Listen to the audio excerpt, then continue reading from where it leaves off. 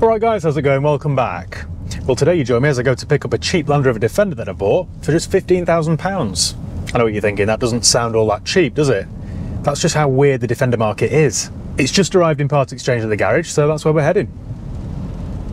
I don't know that much about it, to be honest, but one thing I do know about it is that it's a TD5, and the TD5s are my favourite period of Defenders. It uses that very loud but very torquey 5-cylinder turbo diesel engine. It isn't very civilised, but then neither's the Defender. I just think it suits that car to a T. I'm not sure what year it is, but it's a TD5, and I think the TD5s were available from 1999 to 2006, I think. Don't beat me up in the comment section if I got that wrong, but I'm pretty sure that's right. Before that, it was the 300 series TDI, and after that, it was the 2.4 TDCi Puma engine. The Defender market's like nothing else. If this were a 20-year-old Discovery, for example, or Shogun, it'd be worth 1,500 quid, 2 grand tops. And they'd be much nicer to drive and use. But for some strange reason, because it's a Defender, which is worse, it's somehow worth a lot more money. 10 times more money, in fact. Makes no sense at all, does it? As we all know, the Defender is a terrible car. I mean, really, one of the worst things to drive on the road. But I love them. Oh, there's a new one. Look at that. That drives like a Range Rover. The one that we're heading to does not. This one was £15,000, and it's been described to me as being quite nice. So I'm hoping for once I might be able to get some profit. Oh, there's one. This could be worth, with a good clean service, MOT and whatever else it needs doing, this could be worth £20,000. So we're talking a £5,000 gross profit margin. Granted, they're not the easiest things to sell. This one might be in stock for the next 6 months. But they do have a strange following. Like I said, there's nothing else on the used market quite like them. I'm hoping it's been owned by an enthusiast who's looked after it and not an old farmer. If I get there and it's been owned by Claude Greengrass, then just all enthusiasm will wash away. It's a miserable day today. It's 10 degrees, but it feels a lot colder. It's lashing down with rain. So thankfully I'm in my Range Rover with the heated seat on and the heated steering wheel switched on. Although I better make the most of those while I can, because this Defender will not have any creature comforts whatsoever. What's mad is that for £15,000, or probably £20,000 if that's what I ask of it, you could buy yourself a really nice Range Rover. Anyway, I won't keep you in suspense any longer. Let's go and have a look. Ah, I've just seen the roof of it. There we go. It's got a Twisted badge on the back. While we wait for the rain to die down, let me do a car vertical check. This is really easy to do. It doesn't cost an awful lot, and it just saves you buying a complete lemon. So all you need to do is go to carvertical.com, type in your vehicle reg. In this case, that is Echo November 05 Hotel Uniform Mike. Wonder if that's a private plate, like Hummer or something. It's currently checking databases in dozens of countries. This checks to see if it's ever been stolen, checks to see if it's ever been involved in any accidents, has outstanding finance on it, all that sort of stuff. I've done a deal with Car Vertical, by the way, so if you click the link below and use the promo code HIGHPEAK, you'll get 10% off each and every vehicle check that you do. I'm quite looking forward to driving this because that looks really cool. It's even got the snorkel on the front. What a miserable day. Right, and the report's back. So, there's no mileage fraud. It's never been stolen. See what I mean about doing a check before you buy a car, not afterwards? It has been involved in an accident. There's no outstanding finance. Let's see when that accident happened then. It's a 2005 car, registered in June 2005. Right, in 2012, we have indications that this vehicle was recognised as damaged in this particular country. Please refer to the damage section for details. It's very thorough, this. Shortly after that, it failed its MOT. I knew that was a private plate. So its original reg was Yankee Golf 05 Kilo Victor Oscar. It just looked like a private plate. Right, load of advisory items there, load of advisory. This isn't looking good, is it? Still, at least I haven't got £15,000 of my own money tied up in it. Oh, wait, yes, I do. Let's see if it's got a current MOT, shall we? See if my day gets any better. The last MOT was done in January this year, which means it runs out in 2 months' time. And it's got quite a few. Oh, they were fails. Then it's been retested, and then it's passed, but with some advisory items. Near side front brake pipe corroded, offside front brake pipe corroded, near side rear brake pipe corroded, offside rear brake leak. An oil leak, surprise surprise, on an old Land Rover. Steering damper bush worn, near side front swivel joint leaking oil. Oh, the joys. The mileage at the last MOT was 124,000 miles. So, quick recap then. I've paid £15,000 for a written off Defender that's done 125,000 miles. Good job. If we go down to the damage section here, the damage happened in the UK. The estimated repair costs are unknown and the possible damage type is unknown, but it was a Cat D write-off, meaning the vehicle can be repaired and would cost less than the vehicle's worth. But other costs, such as transporting your vehicle, might take it over the vehicle's value. Fine, okay. So it's a Cat D that's been repaired in 2012 when it was 7 years old. Well, it's been on the road for 10 more years since then, so it can't be that bad, can it? It's a 2.5 TD5 manual diesel Defender. Right, well, we're going to get very wet, but do you want to see more? I don't really, no. I feel a little bit sick, but we'll do it anyway, shall we? Let's go and have a look.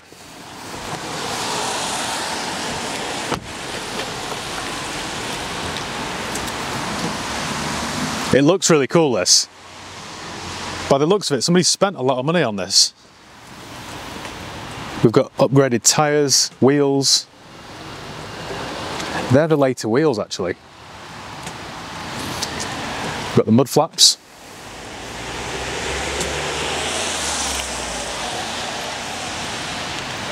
The big thing to watch out for on these is rust.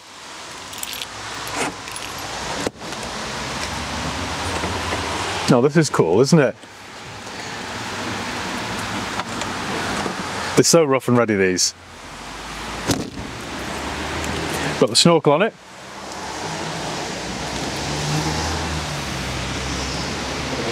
Right, it shouldn't have all of this. Someone's made this look newer than it is. This is like off an XS, I think, like the Puma engine XS. I like it though.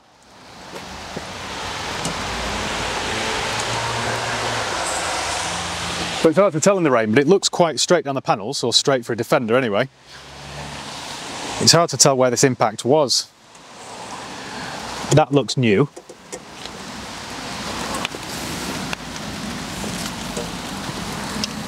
Trying to use all my knowledge here to see where the whack was.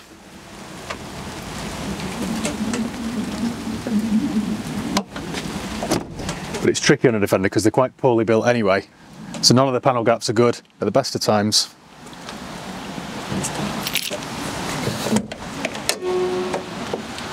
Ah, right, someone spent a lot of money on this because it shouldn't have forward-facing seats.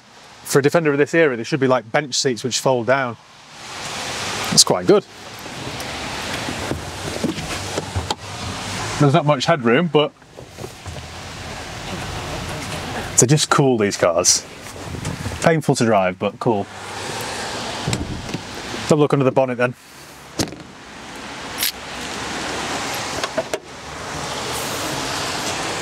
So that is, like I say, my favourite engine, the 5-cylinder turbo diesel. It's all tightly packed in there. Can't see any rust or any signs of impact.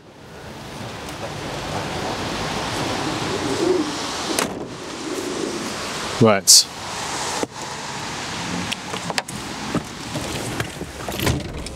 Well, it smells quite clean. Got both sets. Oh, we've got heated seats. Let's fire this up. It has done 126,000 miles.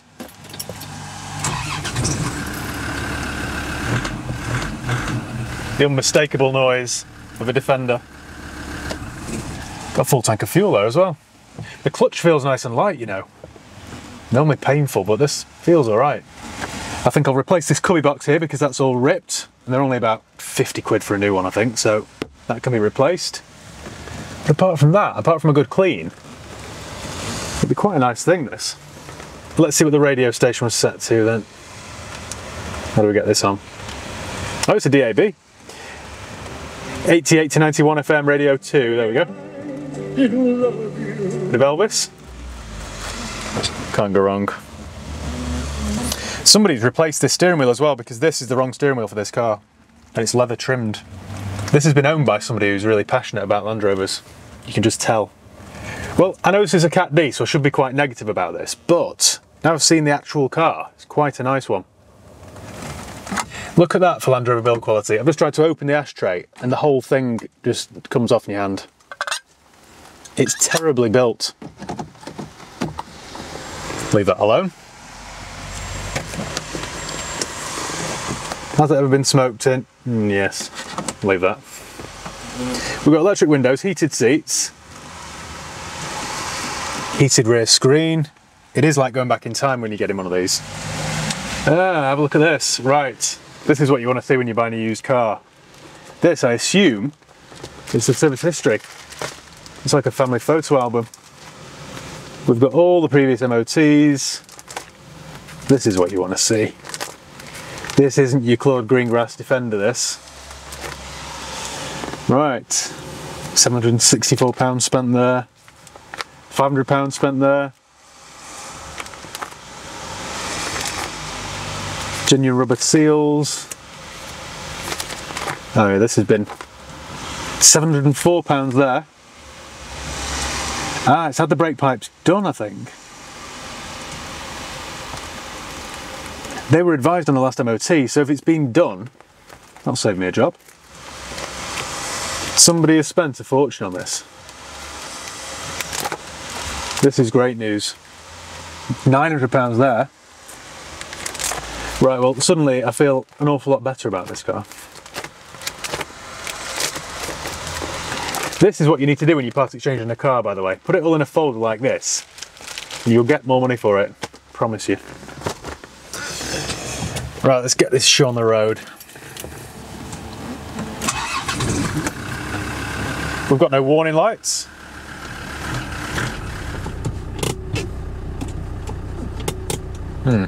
That's weird. My handbrake light doesn't come on.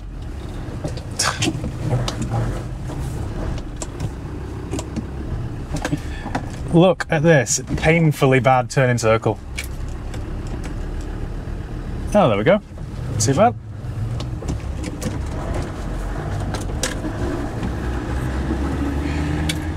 And we're off. There's nothing quite like driving an old Defender. It's loose, everything's hard work, everything's difficult and heavy, or sharp, or hot. And yet it always makes you grin like this.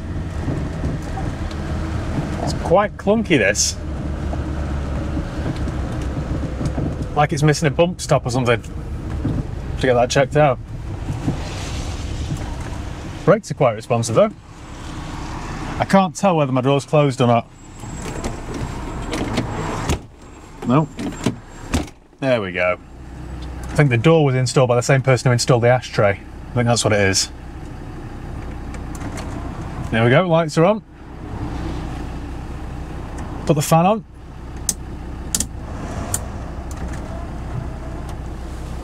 Very civilised. I ran one of these all winter about 3 or 4 years ago, an Oslo Blue Y-Reg 2001 TD5, and it didn't have a working heater. The heater motor had gone, so every day I'd have to get in it with my gloves, scarf, fully north faced up. What I'm going to do with this one then is run it straight to my mechanics, get them to give it a service and an MOT, see why it rattles and bangs, because I know it's a Defender and they're noisy, but it shouldn't be as noisy as this. Then I'll order a new cubby box for it, take it to the valeters and give it a good clean, and then we're good to go. And I think, even though this is a Cat D and it's done 126, it doesn't matter. It's such a weird market. I'm going to chance my arm and try and get 20 grand for it. I think looking like this, the fact that somebody tried to make it look a bit more modern, like an XS model, I think will massively help. You just instantly feel like a big kid in one of these. I feel like my dad's just let me drive his car for the first time. I've said this before, but the Defender really is just a piece of agricultural equipment. It isn't really a car. So if you view it as a tractor, then it's not too bad. If you're trying to assess this as a car, then it is atrocious. Right, we're just around the corner from my mechanics, so I shall catch up with you in a day or two. Wish me luck. And we're back, and as you can see, I've been very busy. I've repainted it blue, and I've fitted it with a new interior. Just kidding, this is actually a different Defender. The black one, which I was filming with at the start of this video, sold right away. Like I said, the Defender market is weird.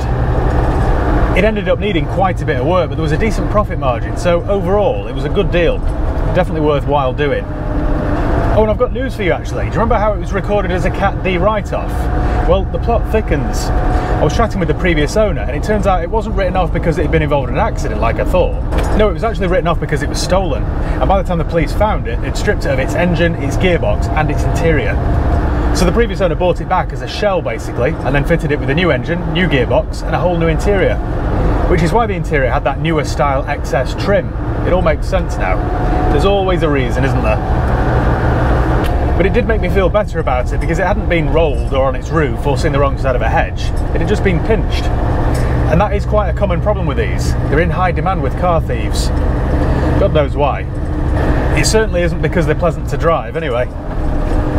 Every single Defender experience for me is the same. I walk up to it with the keys in my hand all excited about the prospects of driving it, then I get in it all excited and it's like being in a big toy, then I drive it 6-7 metres and then I'm bored with it instantly. Since we last spoke, I took it down to my mechanics for a service and MOT and asked them to give me an MOT with no advisory items. If you remember, there were quite a number on the last one. Obviously, in order to obtain a clean MOT, it needed quite a bit of work, and I'll get onto that shortly. Then I ordered a new cubby box because the old one was ripped, and then I took it for a good detailed valet and buff. And it came up looking like new. Now here's the strangest part. I advertised it for £21,000 and the phone rang off the hook. I'm not exaggerating, we could have sold it 5 times over. Bear in mind this was a 126,000 mile Defender on the register. It's weird. Like I said, the Defender market is like no other. It sold within about a week and we took in a nice part exchange which has since sold on as well. So overall, it was a very good deal. Right, let me park up somewhere scenic and I'll talk you through my costs.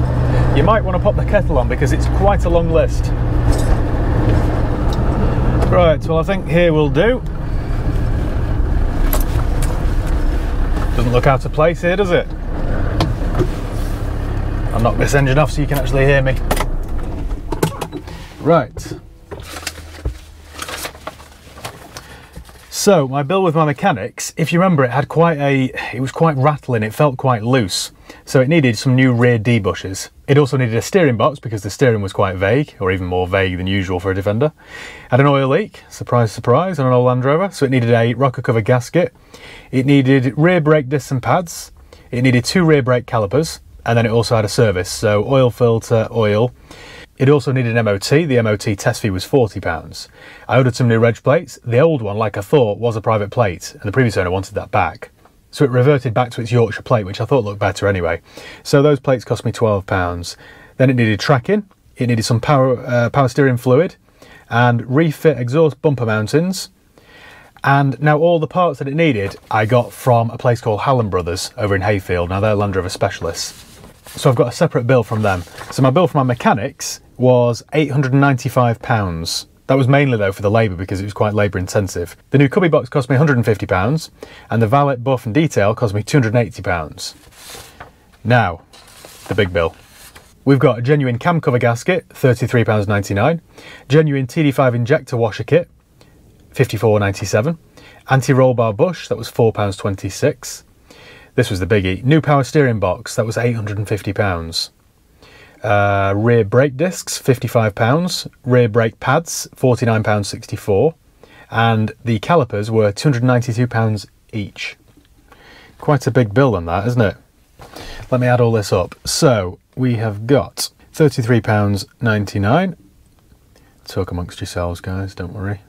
£54.97, £4.26, £8.50.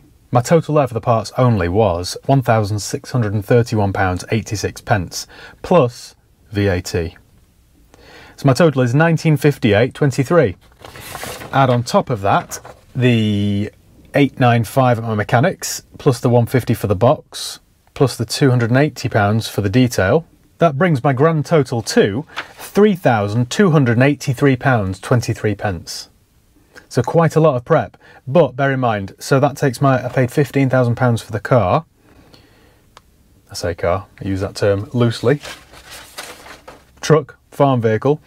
Takes my total to £18,283. Let me work out my profit then. So it sold for £21,000, less my prep cost, less my purchase price, leaves me with a grand total of £2,717. So it was well worth doing. That's a great profit margin. These kind of deals though don't happen every day. So when you're offered something like this, you've just got to seize the opportunity. Right, I'm going to go and take this back to work now and jump out of it and get in something a bit more luxurious. Like anything. An Igo? Picasso? Well, thank you once again for watching. Make sure you give the video a thumbs up if you enjoyed it. Make sure you subscribe if you haven't done already. You can follow me on Facebook, Instagram, Twitter. I'll leave the link below. If you've got any comments or questions, let me know below and I'll do my best to get back to you. So yeah, cheers guys. See you next time.